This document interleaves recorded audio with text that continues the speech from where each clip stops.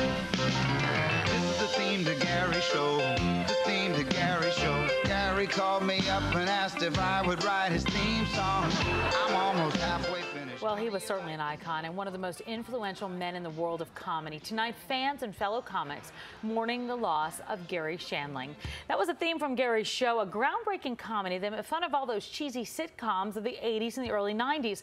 Well, tonight, everyone from Amy Schumer to Jimmy Kimmel to Seth MacFarlane have been tweeting about the impact that Shandling had on their careers, and for good reason. He really changed television. You are already so much better than last night's audience. Hey now. You'll have to excuse Hank. His heart's in the right place, but he keeps his brain in a box at home. This reminds me of the time Angela Lansbury was on.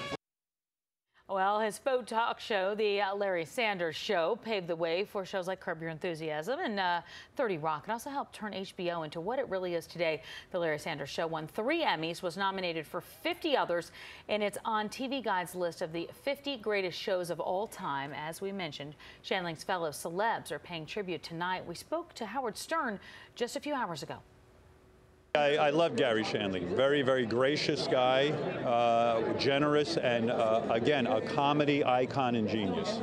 And he was very good to me. He came through for me many years ago. I needed him as a first guest on my E-interview show.